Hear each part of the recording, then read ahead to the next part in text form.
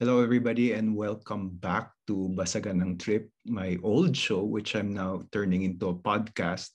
And the reason why I'm doing that is because of kind of conjunctures of Philippine politics. I'm recording now as we just heard of the news that the SEC has ordered Rappler to shut down. So, I don't know what's going to happen, but definitely I know the folks at Rappler, I know the folks producing the show want to continue and will try their best to continue the great work. As Maria says all the time, we need to hold the line, and if this show can contribute to holding the line, that's a good thing. And obviously, we're also recording this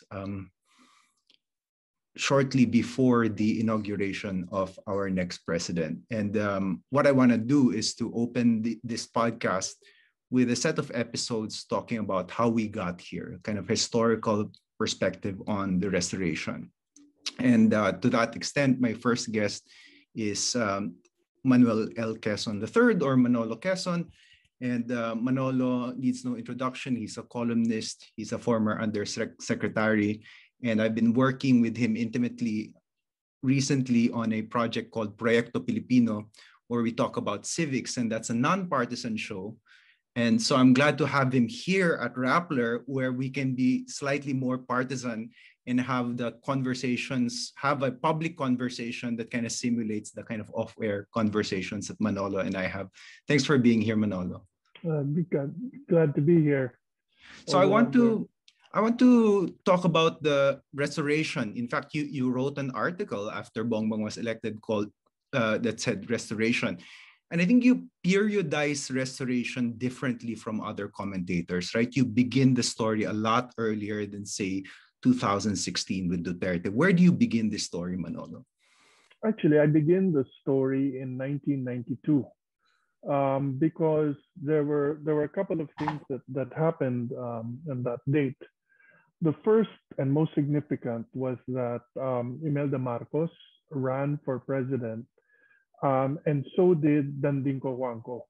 And that if the two of them had combined their votes at that time, they would have achieved 28%, which would have been enough to have won the presidency 6 years after the EDSA revolution.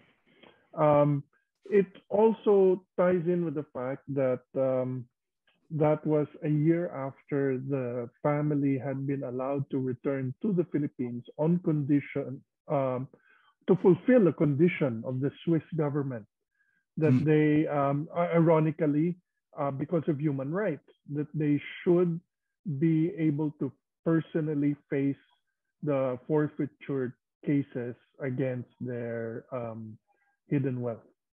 And so the story begins in 1992 with, in a sense, the setting of the battleground that would take place over the next 30 or more years, in which, as the republic that we had established after EDSA started facing sort of its own internal contradictions, the primary beneficiary each time that this government that we set up reached a crisis point was, in a sense, to reinvest the Marcoses with relevance and therefore increasing viability. So there's a kind of latency, or rather the pro-Marcos sentiment was latent. And I have this study, and I recommend everyone who can access this study, look for it. It's the Ateneo Social Weather Station's Public Opinion Report from June 1986. So it's kind of like the first political survey you have after Marcos is deposed from power. So a lot of the attitudes here, you can think about them as ito yung parang baseline natin for democratization, yung baseline attitudes pagkatapos natumba yung diktador. And you'll see here that around 69% of Filipinos at this time still perceive Marcos as a brave president, even though may 51% who think he was a thief, and only 34% disagreeing that he was a thief, although 34% is kind of substantial already if you think about it. So why and another interesting insight from this study is that 69% of Filipinos in 1986 already wanted Cory Aquino to reach out to Marcos loyalists. So yung idea of unity, yung idea of reconciliation, andun na nung time na yon, even in 86. So dapat hindi tayo magulat. Why do you think these attitudes were so latent from 86 and then 92? Sabi mo nga, pwede nang manalo, pwede nang magkaroon ng Marcosian restoration in 92. Well, we have to go back to the snap election, and we cannot, we often overlook the fact, because of what followed, that the election itself, by either standard, by either the Marcos count or the NAMPRAL count, was a close election. And that therefore, the status quo as of 1986 was of a divided nation. What EDSA did was thoroughly, in a sense, upset the balance of forces, which were in a sense tied. We forget, for example, that when the EDSA revolution started, Cory Aquino was in Cebu because she was beginning a nationwide tour to start a civil disobedience campaign. It was at that point going to be a long, drawn-out battle of attrition, because precisely the election itself had not really resolved anything. It had cost Marcos his legitimacy because of how clumsy they were, in a sense, about the cheating, but it still left the Marcoses knowing that they still had a strong base of support, and the other side knew this as well. And yet from parang 92 onwards until siguro mga 2016, may sense yung mga tao na laos yung mga Marcos.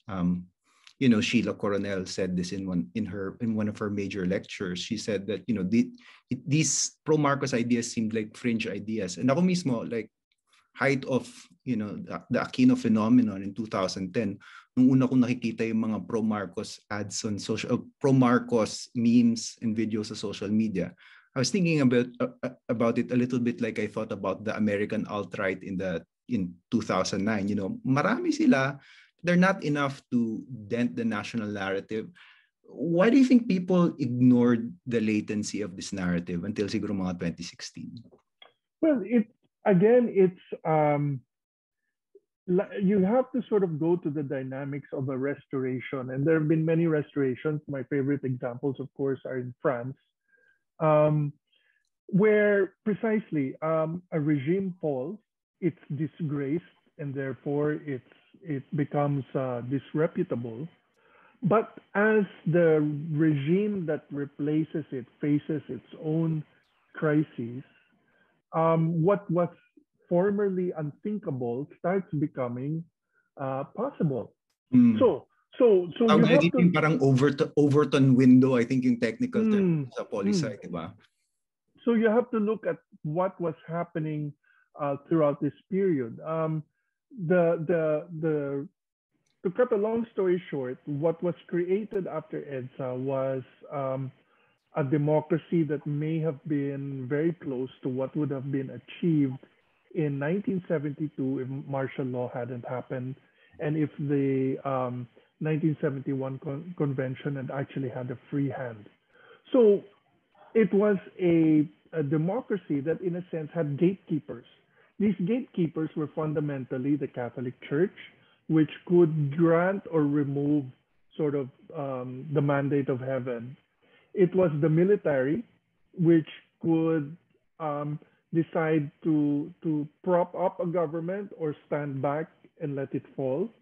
And civil society / the media / the sort of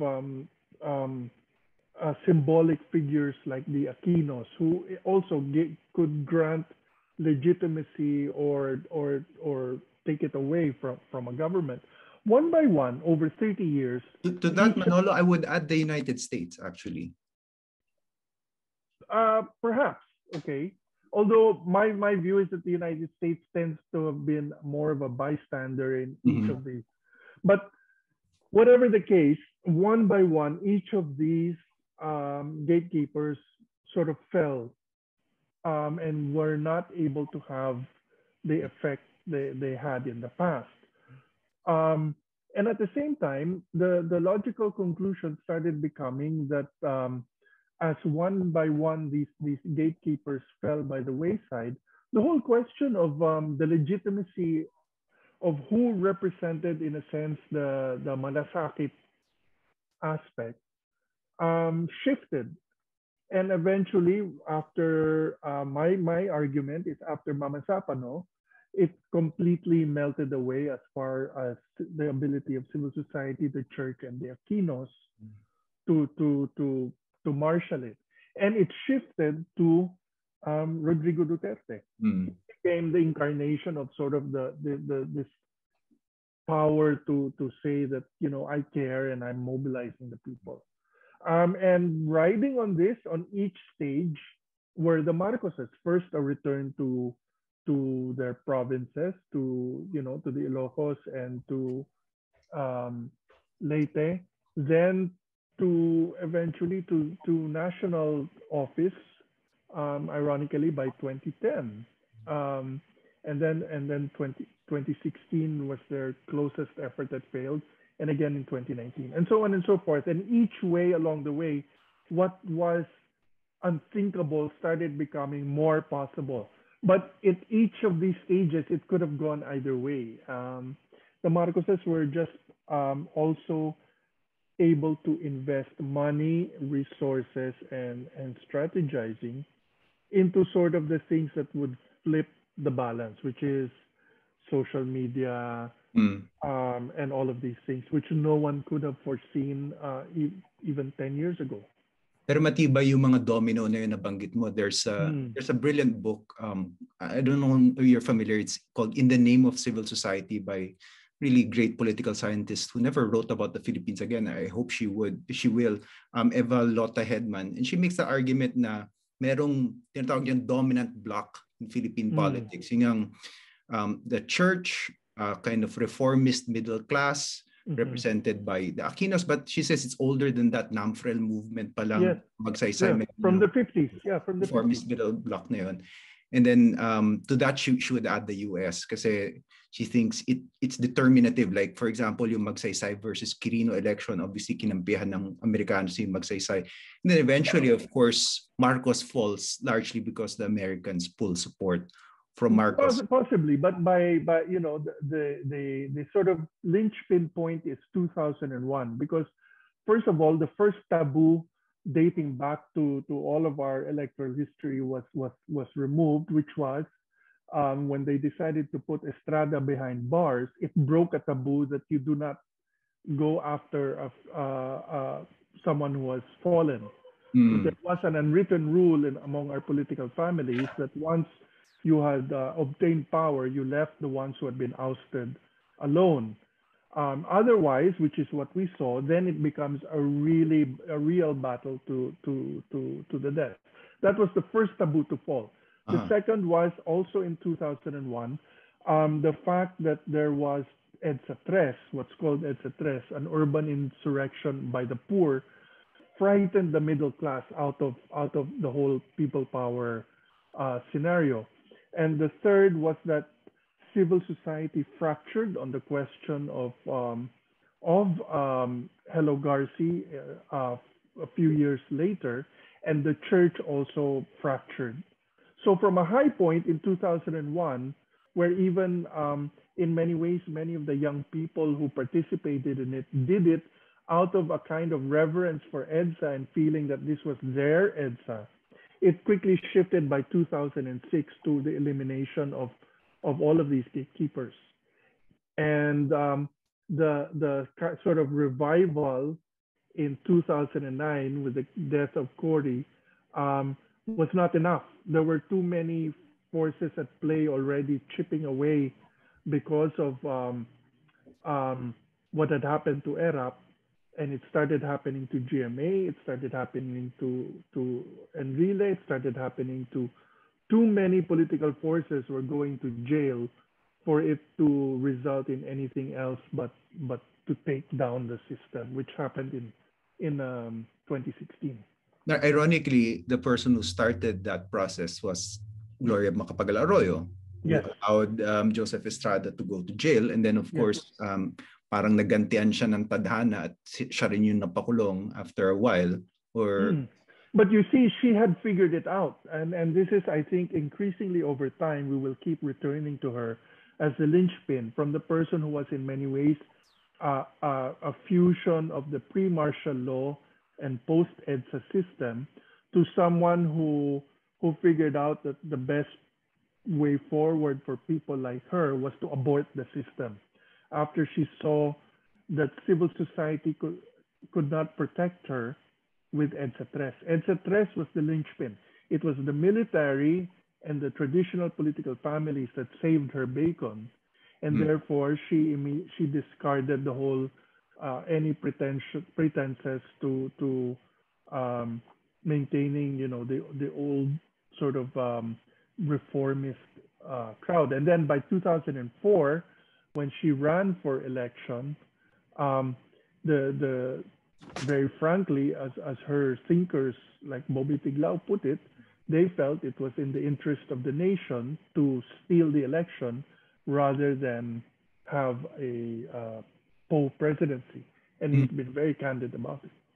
So you say na yung simula talaga ng disillusionment ni GMA with the system was EDSA Tres pa lang. Pero even after EDSA Tres, a lot of kind of EDSA forces were still in the cabinet. Like andyan pa rin si Namar. Yes, but yun yung cleavage. Diba? Yun yung cleavage because yung, and again, because you know, we all see, in a sense, we live out ideology through the lens of personality. That the sort of cleavage was over the question of Cory. Because when Cory decided after the Hello Garci thing erupted to call for GMA's resignation, the pieces were supposed to fall in place. It was supposed to be Cory, who represented, in a sense, the guardian spirit over the democracy, with the church and the military. The military and the church chickened out, leaving her exposed. And in the end, that's how GMA had engineered it. So in the end, after proving all of that, and then the middle class withdrawing after seeing the rioting, you could never recreate that particular coalition again. At least on the streets. But that coalition was electorally rejuvenated in 2010 with the election of Noynoy Aquino. I remember Conrad de Quiro saying that it was EDSA masquerading as an election. And I'm not entirely sure I agree with that, but I see the point. The point is like this constituency that used to mass up on the streets is now doing their best to elect reformist. Yes, because remember, the fundamental lesson of EDSA Tres was to close down the streets as an option moving forward. Because when the middle class, and this is the backbone of both the church and the civil society, when they saw that actually they are far outnumbered by the poor, then this was not an option that could be opened anymore. So then that left strictly the electoral contest as the vehicle. Yeah, and dapat talaga balikan yung EDSA Tres because in a way natabunan. I remember at that time wala namang coverage of EDSA Tres, like, you know, like complaints against the mainstream media. Most of them are unfair, but actually dun sa EDSA Tres, kind of the complaints are valid. Like it wasn't covered much by ABS-CBN, wasn't covered much by GMA. Well, because they were being lynched. Iglesia was covering it. Yes, because they were being lynched. So in many ways, you see the birth of the sort of contending forces that would face off in 2010, and then win in 2016. Again, if you look at the candidates who were against Noynoy Aquino in 2010, the sort of common thread among them was they all had antecedents in the KBL. Villar, Gordon, you know, all of these people. And so it was all different phases of the same constituency. The lesson they took away from 2010 was if we do not sort of get ourselves together, then the pendulum will swing back and we will be back to square one. And again, I think you will see that it was GMA who figured out we better go shopping for a candidate who will change the whole frame of reference of the election. We forget that for all the shortcomings and the great sort of collapse in public standing of Aquino by 2016, up to most of the campaign, the frame of reference was actually still one favorable. By this, I mean, the question of the campaign was sino magtutuloy at sino pwedeng magpalawak ng mga na-achieve ni Noynoy. What economic growth. Yes. Yung remember, so that was what Poe was talking about. That was what Binay was talking about. That was the name of the game. Everyone was pro-CCT at that time. Tutuloy namin yung CCT. Yes, exactly. But then Duterte came along and did what had to be done politically. Changed the whole frame of reference. Hindi, krimen, drugs. Diba? And then this tied into the middle class impatience with reforms, and also was able to crystallize the anger and disappointment over Noynoy Aquino, which sort of divorced the relationship that his family had achieved since 1983. It single-handedly, kaya ginawang bad word ang Vicente at Dilawan. That crystallized the hinanakit, and not just hinanakit, but the great sort of anger that many people who had stayed with the Aquinos for a generation felt because of Mama Sapano. And he didn't. Pero I'm looking at the data from 2016, and nga nagbago nga yung narratibo because it becomes about drugs. Pero may vestiges pa rin of the old Aquino narrative coming into play. Nabanggit mo nga that everybody wanted to continue elements of the Aquino program, and even yung idea of anti-corruption as being one of the most important things for the electorate.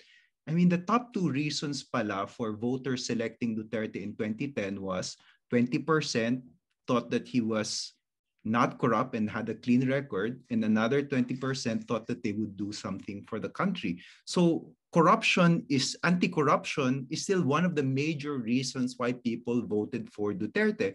Whereas if you look at Marcos, only 8% of Marcos voters voted for him because of anti-corruption. So even in 2016, hindi pa talaga completely natitinag yung kung walang corrupt, walang mahirap narrative. Hindi pa. It was impersonated by Digong.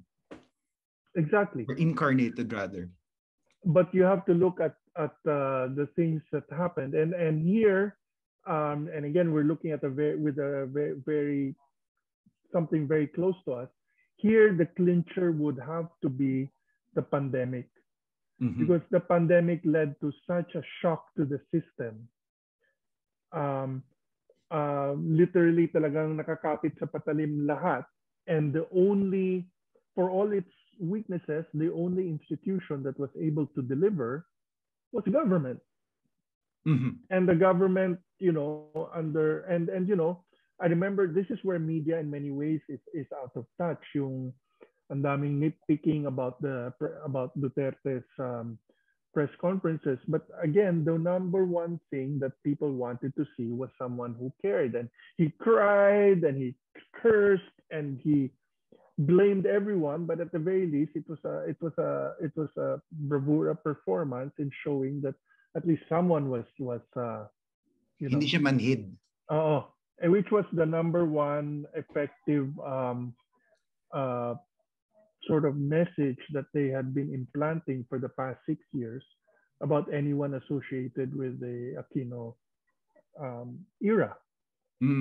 And I think that ultimately will reflect in the numbers, kasi yun nga, yung anti-corruption, good governance narrative, parang baon na siya by the time you get to 2022.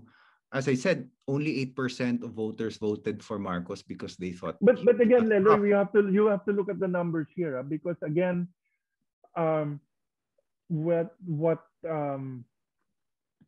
Duterte achieved in 2010 was, in a sense, a middle of the road mandate, 39%. In other words, you need more or less 39% to become president. But of the three post-EDSA presidents who got 39%, ERAP, GMA, and Duterte, he got the lowest. In fact, he is the next lowest to, the only one who got lower than him was FBR. So it was by the skin of his teeth, but it was such a well handled and, in a sense, fortunate campaign that, you know, the rule of the game under the Fifth Republic or the post-EDSA Republic is very different from all the governments that came before. It was never about achieving a majority. It was always about achieving a plurality only slightly larger than the next guy, which is a very different kind of political math. Huh? So that was when they played masterfully. So we have to look at how come that what could have been yet another typical post-EDSA election in 2022. Kasi if you had looked at the surveys leading up to it, any one of the 3 or 4 candidates from Ferdinand Jr. to Sara to Yorme to Robredo could have done it, but no one was sure. And again, you have to look at the political mass that happened to make it a sure thing, which again was not a sure thing until about October or November. You wrote a column shortly before the election. Sabi mo, dalawa lang ang potential headline or explanation dito. Unang-una, kung manalo sila ni mali yung Pulse Asia, we reconsider polling. Or number 2, this election was decided when GMA created that coalition of families. Yes. And of course, we know that the latter happened. So how did you arrive at that kind of prognostication at that point? Yeah, because the politicians are all sort of operating on the conventional wisdom. Yung parang there are certain givens about how you can put together a winning candidacy in this country. And again, yun nga, because of the way the EDSA, post-EDSA government had been set up with a multi-party system with no runoff election, halos garantisado na ang mananalo walang mayoriya. Yeah. And that there were different math things that will put this together. So I want you to talk about the math. Paano ka nakarating sa 50%? Part of this is yung mapa. You talk about maps all the time when you explain election. So can you just explain to our listeners how the math added up to create that majority president, Well, yung basic thinking ganito, ang bawat kandidato may baluarte. Usually kung saan sila galing. Kung Ilocano ka, then it's the so-called solid north and that sort of thing. Ngayon, merong mga lugar sa Pilipinas na pwede mong kumbinsihin. At sa mga lugar na ito, ang pinakamahalaga ang tinatawag na Lingayen to Lucena Corridor. Yung bahagi ng Luzon, kasama na rin ang Metro Manila from Lingayen to Lucena, which more or less is a third or more of the votes in the country. Kung makuha mo ito plus yung baluarte mo, chances are meron kang minority bigger than anyone else's minority. Now, you just have to look, what the Marcoses had were actually a very old-fashioned combination na binuo ni Marcos Sr., which is Ilocano plus Waray. Diba? Akin ang Norte, kay Imelda ang Visayas. So palaging given na yon na nasa iyo. And then merong particular appeal because of social media and that sort of thing.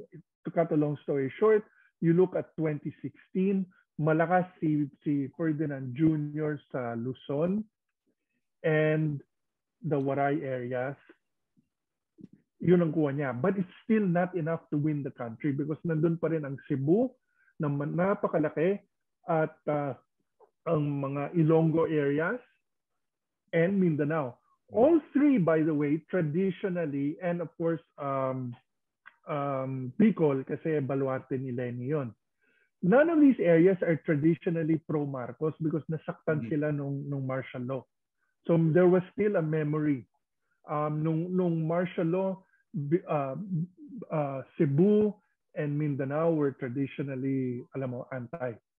Ngayon, ang mga Duterte, of course, hawak nila ang Mindanao pride, but we forget that they are ethnic Cebuanos.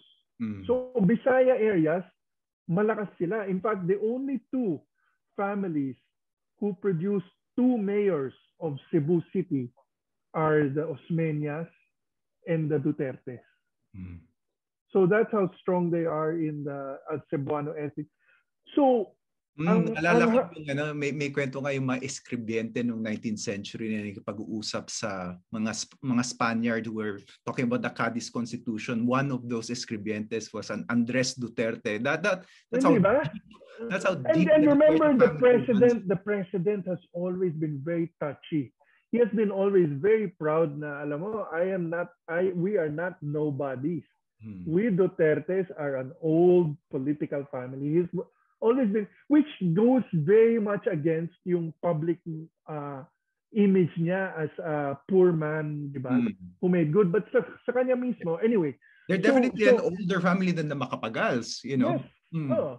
So the Duterte mas is Cebu and the Bisaya speaking parts of the country plus Mindanao. Still not enough to totally win. But kung ibubuo mo yung dalawa, then you have something that brings us back to the political mass of before martial law. The old political mass was what you saw with the Marcoses themselves as a family, north plus south. But in all our elections since 1992, no one had that strength except now. And then that was what GMA, who has a perspective that goes before martial law because of her own father, who remembers and is in a sense sort of, it's instinctive to her to think in terms of that bigger coalition. And so, like she's thinking like a parliamentarian already.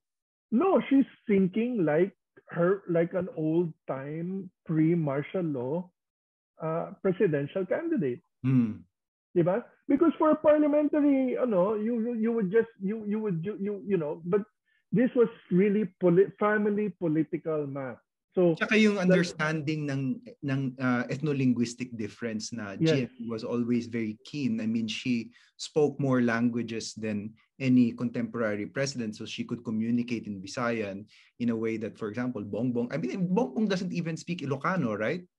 Well, but Leloy, I would dispute this. I would think that this is the secret of GMA. She can speak to the Dutertes and the Marcoses on a couple of levels. First, to Bongbong and to Sara as the child of a president, and that's a very small club. So they are peers in a very small circle of peers. Second of all, she can speak to Duterte and to everyone else on another level, which is as a former president, which is an even smaller club. Yeah, and Duterte was quite differential to her when he was mayor and she was president, right? Of course, and there's always this pecking order in our society that pays deference to your lineage. So she is an older political family, so that is a difference that even the Marcoses, who are more traditional in this respect, would still defer to. She is a presidential child and therefore someone who can speak the language and address the insecurities of both Bongbong and Sara. She is a party leader and a former speaker who knows intimately the players in all the different coalitions. And therefore, she uniquely, I think, historically could sit down. This is a role that many people sitting around the table would have played, in the 1980s with the conveners group and that sort of thing. in which her father, was one of them. But almost single-handedly in one person, she's the last one who has this sort of institutional memory to get the factions together and to remind them what's at stake. That there's the American saying, we can stand together or hang separately, diba? And I want to move on now to a kind of another math, and this is another kind of bifurcation apart from ethnolinguistic, which is yung mga naniniwala sa reforma at yung mga naniniwala sa lakas, disiplina. I think in a previous lecture you called this Siga Nation versus what was the other one? Versus the Tindig Nation. Siga Nation versus Tindig Nation. And itong favorite survey ko from Pulse Asia na kanina ko pa rin na-reference. Kitang-kita mo na yung difference ng Siga Nation sa Tindig Nation kasi the major reason why people voted for Bongbong Marcos, number one reason was because they believe he has done something, is doing something, can do something. So ito yung active, and kailangan may project into the future. Whereas the number one reason why people voted for Robredo was the same reason people voted for Aquino, was because they believed she was not corrupt, she was a clean politician. And so what is this bifurcation, this Tindig Nation versus Siga Nation? Well, it starts with an insight from a 2008 lecture by Randy David, where he pointed out that only about 10% of Filipinos ever participated in a rally. But the overwhelming majority have taken part in civil disobedience. So his insight was that in terms of our rights, his term was very vivid. We steal our rights. We do not assert them. But there's a small percentage, a committed percentage, that believes in asserting rights. So what this tells you is the percentage that believes in rallies, that believes in going out in the streets, that believes in civil society and all of its agenda is solid. It's committed, but it's a minority. The majority has always been those who believe in Romulo put it best a long time ago when he said the Filipinos' idea of a president is someone who can decide things for them, diba? And so I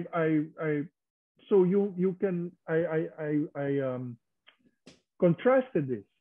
You have the number of people who went out for the rather remarkable rallies of Lenin, but when you start isolating the numbers, that actually falls into about the 10% in every location where it happened.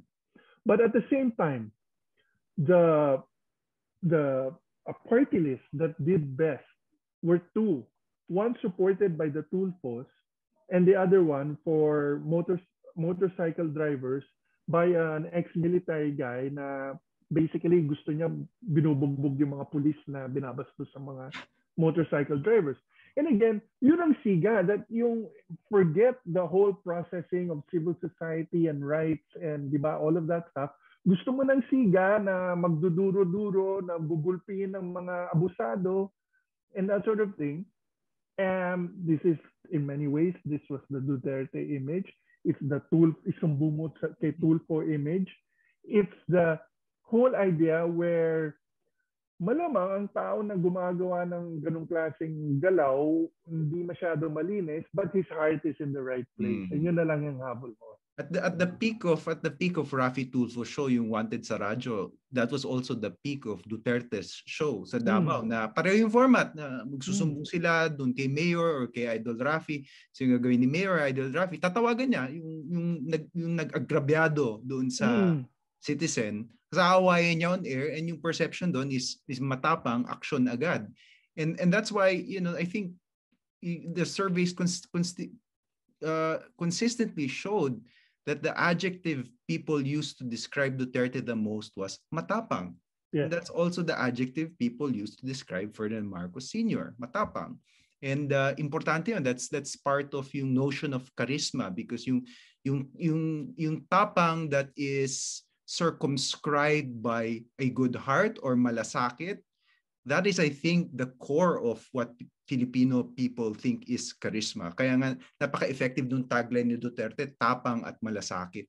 Yes, exactly. And I was telling people, especially some media, they were all focused on the violent side of Duterte. But I said that actually the core of it is that he has come to incarnate and monopolize the idea of caring. This was something that the Aquinos had for a generation. But Duterte was able to take it, and now I think he holds it, and he will hold it for. So what is the discourse of malasakit that's being promoted naman by the Marcoses, if you think Duterte holds a kind of monopoly over what malasakit is now? There it's the element of may nagawa, nakawawa. Nakawawa din ng mga Marcos because it's part and parcel of the whole idea na if we were deceived or we were let down by the whole middle yellow discourse for 30 years, then everything we thought was bad must be good. Because everything that we thought was good we now consider bad. And this is the heart of any restoration. That turning of the wheel. Yes, it's a real revolution. The same way that a revolution first ousted them, and that's the whole idea of a restoration. So the Marcoses have this kind of karmic, rebirth, and at the same time, it's borrowed charisma. I was telling borrowed people from Digong, borrowed from Sarah, borrowed from Apolacay, borrowed from Sarah. Because again, in many ways, the interesting element here was we know that the president did not want Bongbong to be his successor. He had his own idea. The problem was his own idea, his own candidate never took off. And oddly enough, in a very strange thing, and again, this has to be unpacked, people sort of decided for the president that his political heir was his daughter. They decided it for him and invested it in her. And she has her own political gift, so that if you look at the campaign, the one who had that instinct for to hug, to touch, to magbigay ng lambing or whatever, was Sarah. Yeah, naalala ko nag-post ka ng video na may matanda nagpapayakap. Si Marcos parang nandidire. Kita mo. Yung katawan. And then Sarah comes in for a big bear hug. Yes. And the woman is almost crying as Sarah comes in for that bear hug. It's kind of natural charisma. It is, and that is very powerful. And so she holds that, and that's borrowed. So the Marcoses have it because, in a sense, what demolished the historical sort of barriers in the Cebuano areas and in Mindanao was the idea if the Dutertes are okay with it, then it must be okay.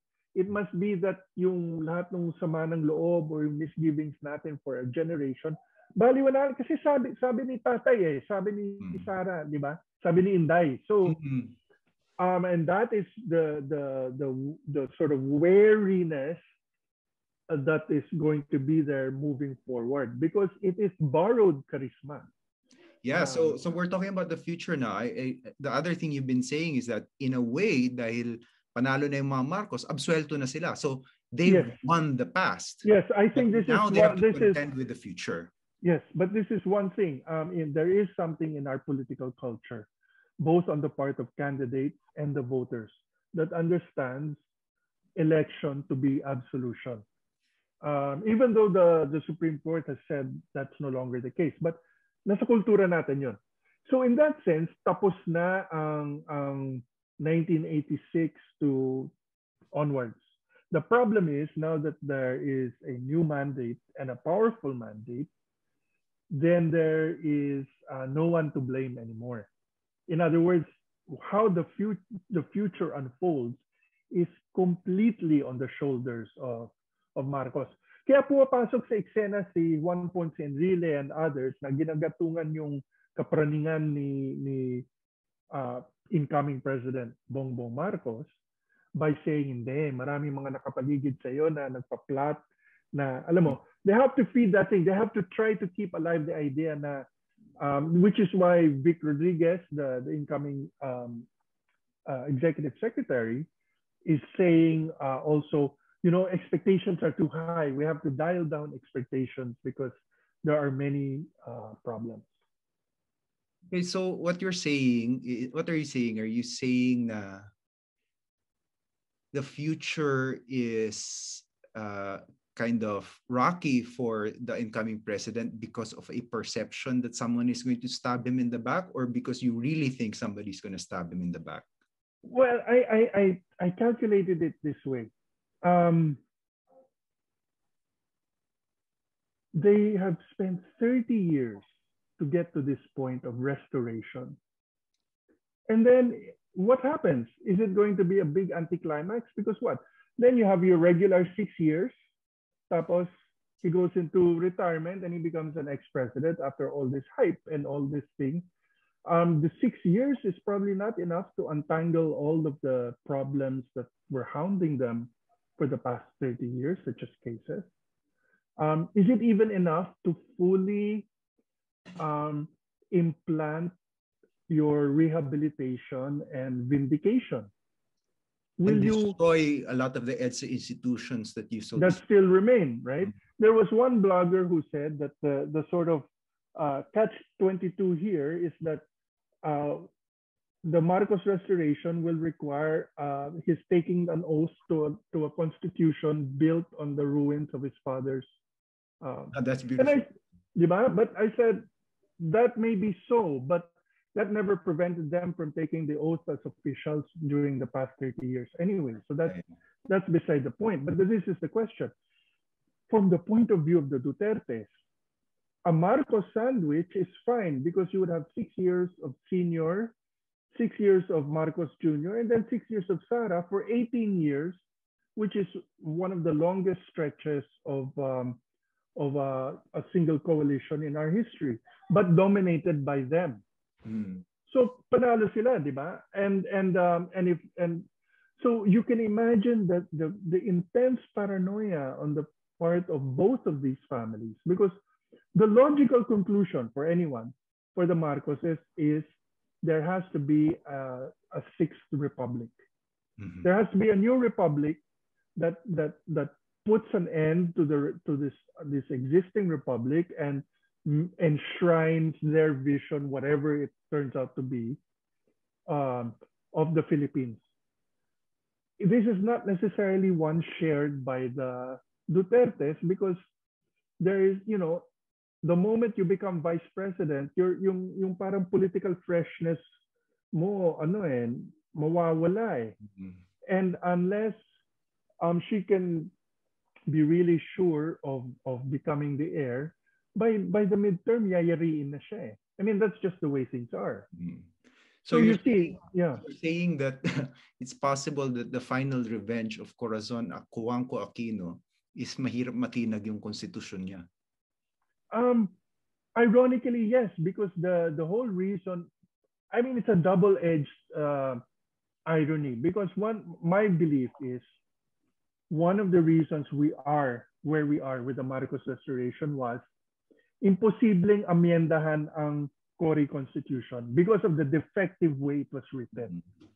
Because of this, it just makes every alternative more extreme. Diba? Kasi walang mapuntahan eh. A system that cannot revise itself is a dead system. Alam mo? And everyone has been scratching their head. Paano ba natin, I mean, just to improve it or anything, imposible eh. So we kept on going for 20 years. It was military. The other way was parliamentary, whatever. So you finally have a president, Marcos Jr., who may have the political capital to finally break the impasse, diba? But will he? And if he does, what do the Dutertes have to say about this? Yeah, so that would be the irony. The irony is that the same thing that destroyed the Aquinos may be the same thing that redestroys the Marcoses. So we're closing in on time, but Mm-hmm. and I hate prognostication because you always get it wrong. But if there's a person, there's a person who can act as a political Nostradamus, it's you. Would you care to prognosticate? You can be as vague or as specific as you want about the future. No, I think you have to look at horizons. Um, the window of opportunity for a president to accomplish anything major is probably within the first half of their term, by the midterm, because by the midterm they will be judged, and this is over all our presidencies. They will be judged, and either they will be weakened after the midterm or emboldened. But at the same time, there's a kind of because of the system, there's a inbuilt sort of self-destructive mechanism. After 6 years, all the parties dissolve and recombine. Marcos has to, in a sense, redo the whole system within the next 3 years. And that way he can knock out the Dutertes, stand on his own, and most of all, create a new system that, in a sense, they can either continue to dominate or will leave them all safe. Diba? The present system will not do that. So if he's unable to do it within the first coming 3 years, the chances are that he will be able to do it at all becomes less and less, which means you have a chance for a Duterte restoration. I do think the dominant sort of ideology is not Marcos. It will remain that wonderfully vague thing of Duterte style thing, especially because it's being retooled by the daughter. And the person to watch will be GMA. And with that, Manolo Quezon, thank you very much for joining us in the reboot of Basagan ng Trip. Thank you.